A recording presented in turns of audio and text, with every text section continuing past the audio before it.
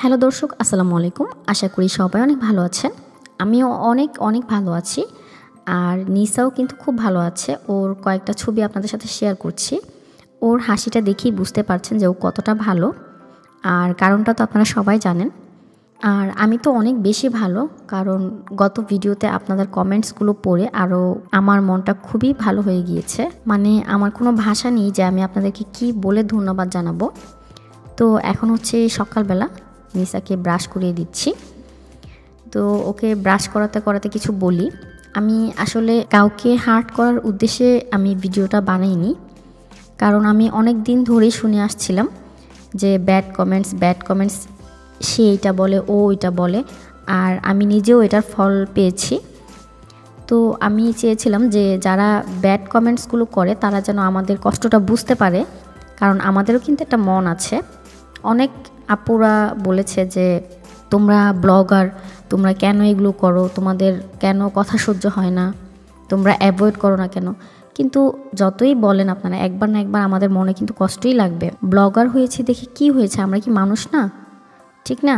মনে হচ্ছে যে আমরা তাদের বাসায় কাজ করতে গিয়েছি আর তারা আমাদেরকে যেভাবে ইচ্ছে ঠিক সেভাবে বিহেভ করবে। সো এই ভুল ধারণাগুলো ভাঙার জন্য আমি ওই ভিডিওটা তৈরি করেছিলাম। আর যাক, আলহামদুলিল্লাহ খুব ভালো রেসপন্স পেয়েছি।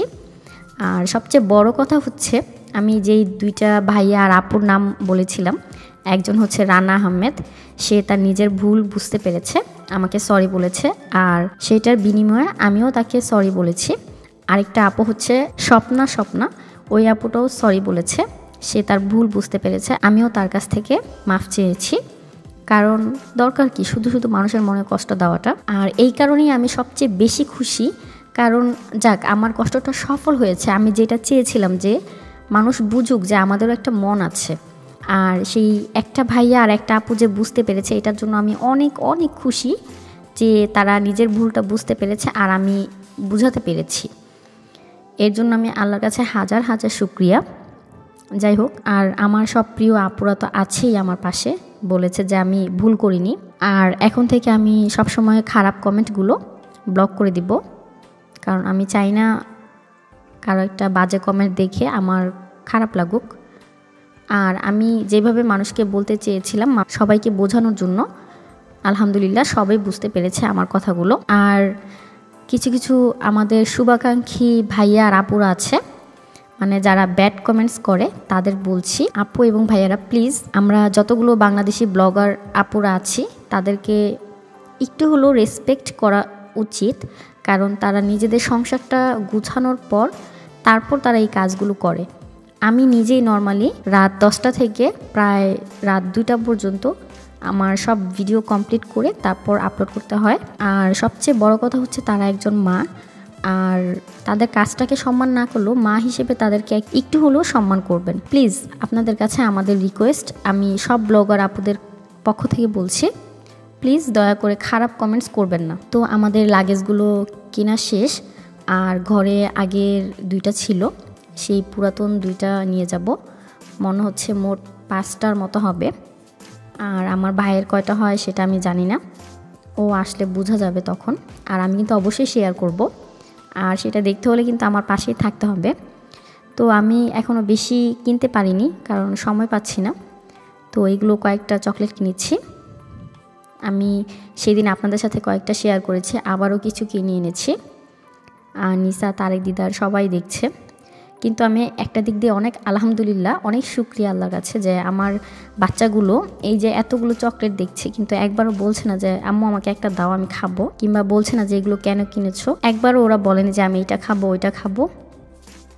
আমার 3টা বেবি মাশাল্লাহ অনেক ভালো, আমি মনে করি। আসলে সব সন্তানেরাই মায়ের কাছে অনেক ভালো, কিন্তু তারপর আমি বলবো যে আমার বাচ্চারা চকলেট খেতে কিন্তু খুব পছন্দ করে, ওরাও চকলেট খেতে চায়, কিন্তু আমাকে একটাবারও বলেনি যে আম্মু আমি এটা খাবো। ওরা কিন্তু এগুলো দেখছে। আর নিসা তো দুষ্টামি করছে, দেখতেই পাচ্ছেন।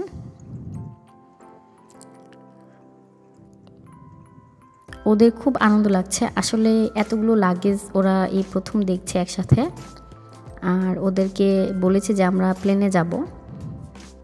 আসলে ওরা বুঝতে পেরেছে যে আমরা বাইরে কোথাও যাব, আর এই কারণেই এত প্রিপারেশন নিচ্ছি। ওরা দুই ভাই বোন খেলা করছে।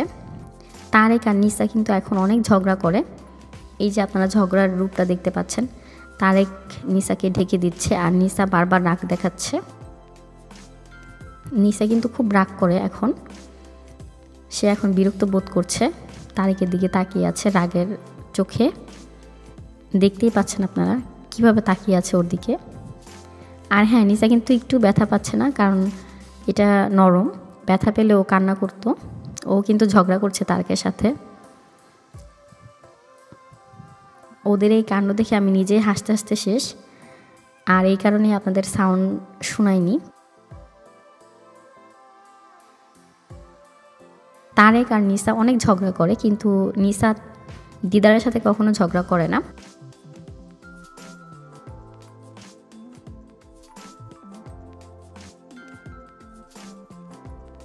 আর আমি এখনও সম্পূর্ণ শপিং করতে পারছি না, কারণ তারেক দিদার ওদেরকে নিয়ে বাইরে যাওয়া যায় না। আর আজকে সকালে আমি ঘুম থেকেই উঠতে পারিনি, বুঝলাম না কিভাবে এত ঘুম এসে পড়লো। আর এই কারণে ওদেরকে স্কুলেও দিতে পারিনি, মিস হয়ে গিয়েছে। ঘুম থেকে উঠে দেখি 8:40 বেজে গিয়েছে।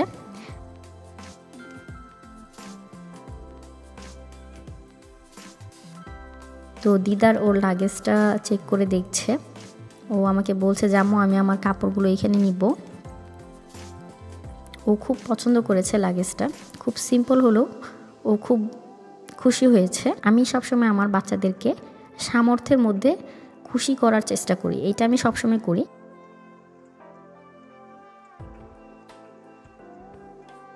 তো সে তার লাগেজটা গুছিয়ে রাখছে, দেখতেই পাচ্ছেন অনেক যত্ন করে।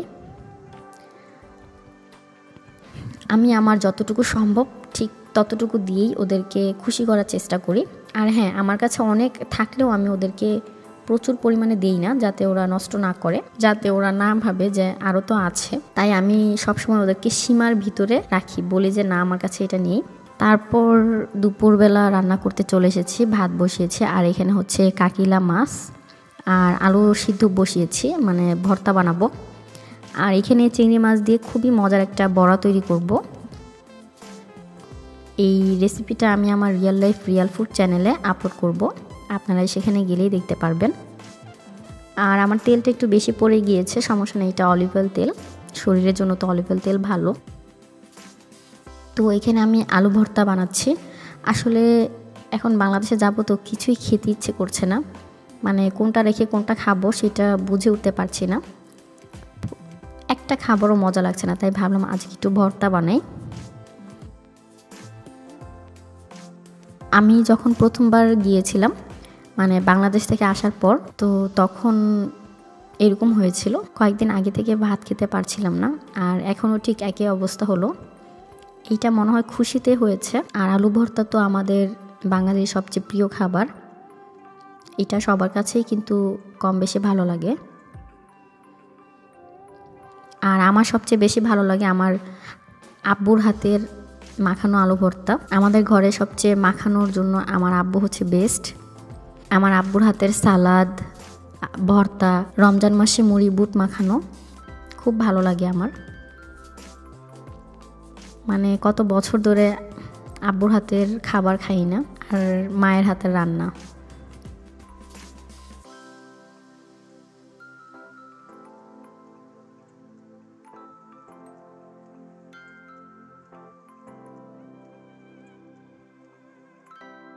তো আমি এখানে সিম ভর্তা বানাচ্ছি। সিমটাকে প্রথমে একটু ম্যাশ করে নিয়েছি, তারপর আলু দিয়েছি সামান্য একটু। ভর্তা খেতে কিন্তু সবারই ভালো লাগে, আবার অনেকে আছে ভর্তা খেতে পারে না, পেটে সমস্যা হয়। ওর আব্বু এত বেশি ভর্তা খেতে পারে না, অল্পতেই সে খুশি, তবে আমি একটু ভর্তাটা বেশি পছন্দ করি।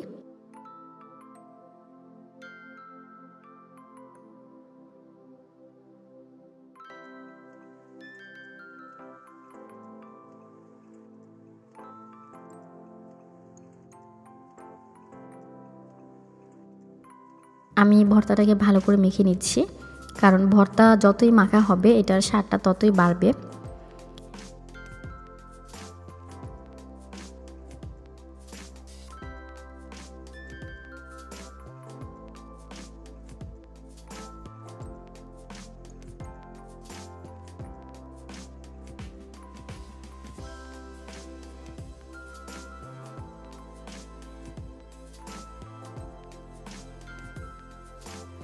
তো দুপুরে রান্না করলাম কাকিলা মাছ ভুনা, ঢেঁড়স ভাজি, আর হচ্ছে চিংড়ি মাছের বড়া আর 2 রকমের ভর্তা।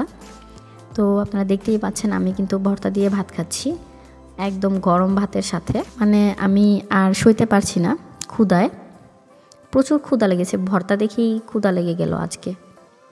অন্যদিন এত ক্ষুধা লাগে না, কিন্তু আজকে রান্না করার পরেই ক্ষুধা লেগে গিয়েছে, তাই সাথে সাথে খেয়ে নিচ্ছি। এখানে কিছু কর্নফ্লেক্স নিচ্ছি। আর হ্যাঁ, এটা কিন্তু আমার বাচ্চাদের জন্য, আবার কেউ বলবে যে আত্মীয় স্বজনের জন্য।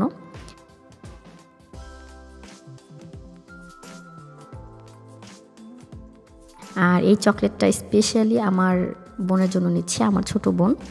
খুবই মজা এটা, আর দেখতেও কিন্তু খুব সুন্দর। আর ফেরারো চকলেট তো সবারই পছন্দ। এই চকলেটটা কেউ পছন্দ করে না এমন কাউকে খুঁজে পাবো না, এটা তো আমরা সবাই জানি। আর এই চকলেটটা খুবই ভালো, এইটা ফ্রুটস দিয়ে তৈরি, এখানে লেখা আছে। তো আমি সবগুলো ইনগ্রিডিয়েন্ট পড়ে এনেছি যাতে কোনো জেলাটিন না থাকে। আর এটা কিন্তু গ্লুটেন ফ্রি লিখে আছে।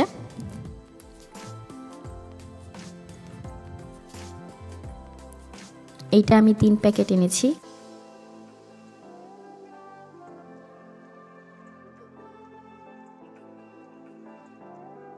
আর এটা হচ্ছে কফি চকলেট, এটাও খুব মজা। আগে বাংলাদেশে এই চকলেটগুলো পাওয়া যেত, কিন্তু এখন আর পাওয়া যায় না।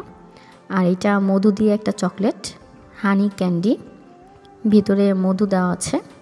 আমি জানি না এটা স্বাদ কেমন হবে, কারণ আমি নিজেও আগে কখনো খাইনি। তো এটা নিয়ে যাচ্ছি 2 প্যাকেট। তো আশা করি আমার ভিডিওটা আপনাদের ভালো লেগেছে, আর ভিডিওটা দেখার জন্য অনেক ধন্যবাদ।